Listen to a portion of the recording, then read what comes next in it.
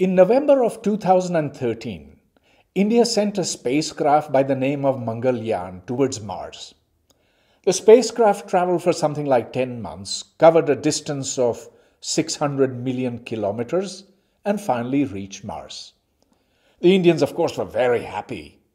And now Pakistanis want to know whether they can go to Mars and what it might take. But first, was it really a great scientific achievement of India's?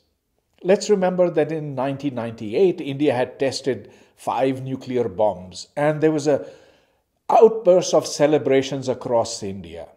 But it was not a great scientific achievement because basically this was 1945 science and 1945 technology. Today, the making of atom bombs has become so easy that if you gave a PhD student a thesis problem to design a simple nuclear weapon, he would very well be able to accomplish that. But with Mangalyaan, it's different. There are many stages of this very complex space operation. First, putting the spacecraft into orbit around Earth, then using a technique called slingshotting, where you use a part of the energy of the Earth to propel the spacecraft forward, and this uses then less fuel. Then there's a matter of communicating with the spacecraft, because when it goes very, very far away, then it takes many, many minutes for light or even radio waves to travel that distance. And so a spacecraft traveling at that terrific speed can make a huge mistake, even if there's a difference of a few seconds.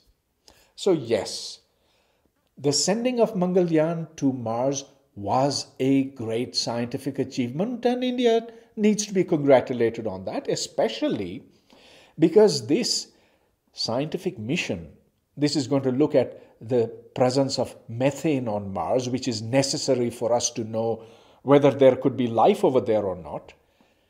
This took only something like $70 or $75 million. And that's the price of an F-16 or another fighter jet of the modern kind. Then, the fact is that the Chinese failed in their first attempt to go to Mars. And so, yes, it is a genuine accomplishment. What made this accomplishment possible for India? I will identify 3 reasons. First, Indian people, and young Indians in particular, are very enthused about the idea of science. A survey was done in India a few years ago, and it was found that most Indian students want to become scientists. They want to become people like Stephen Hawking. They want to understand black holes, superstrings, quantum mechanics, and so forth. Of course, most of them go off into ordinary professions, but the fact is that they have an enormous enthusiasm, and that enthusiasm then translates into the very best ones amongst them becoming very good scientists. There are science museums, at least one in every city, but sometimes 2, sometimes 3. You see that there are many scientific societies, very active ones, which have lectures, demonstrations.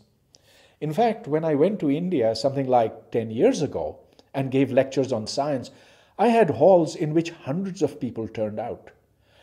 There was pin drop silence, and they would ask very good questions as well. So something of Jawaharlal Nehru's enthusiasm for science has rubbed off on the young people over there. The second reason is that India has some very good universities. Now, I don't mean to say that all of them are good. Some of them are actually not good at all. Some are pretty mediocre. Some are good and some are excellent. In fact, the excellent ones are so good that the PhDs from them are snapped up as professors in American universities, or at least as assistant professors. The third reason is that India values its great scientists enormously. For example, someone like Ramanujan is mythologized in Indian textbooks. Students hear stories about him.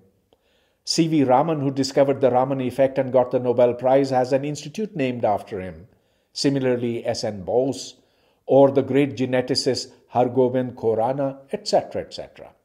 For a developing country like Pakistan, there are basically two different ways by which we can get to Mars. One is the Arab way, in which basically you buy a ticket. For example, the Saudi prince Sultan ibn Salman Saud was sent into space in 1985 on board the American space shuttle, and he had a very good time there. Similarly, the United Arab Emirates, UAE, is planning to send a mission to Mars in something like 15 years from now, and basically the way they're going to do it is the way they built Dubai.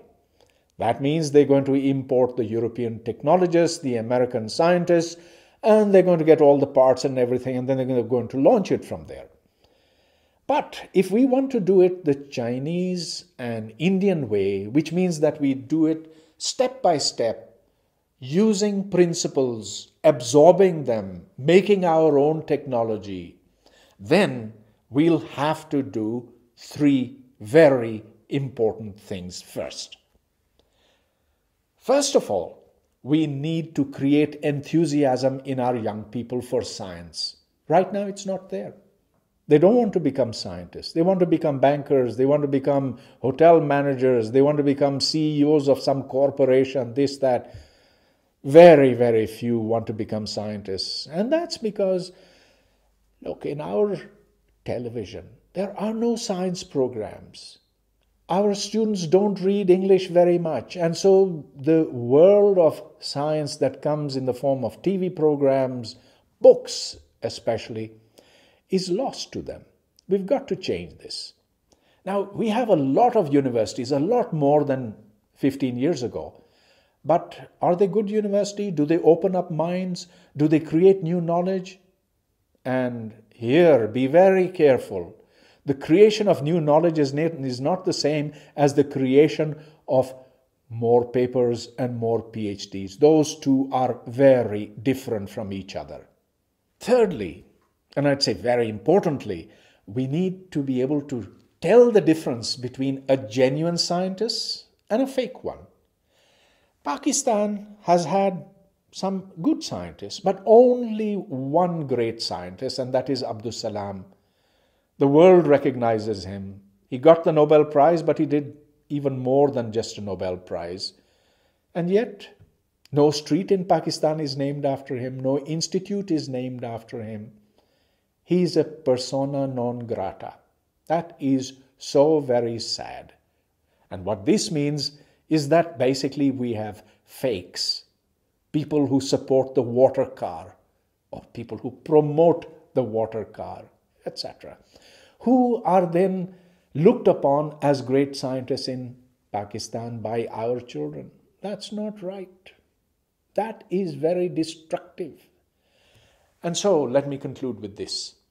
If Pakistan wants to move forward, it's got to become a more open-minded society. It's got to be much more tolerant of the various peoples that live within it. It's got to celebrate diversity. It's got to recognize genuine achievement.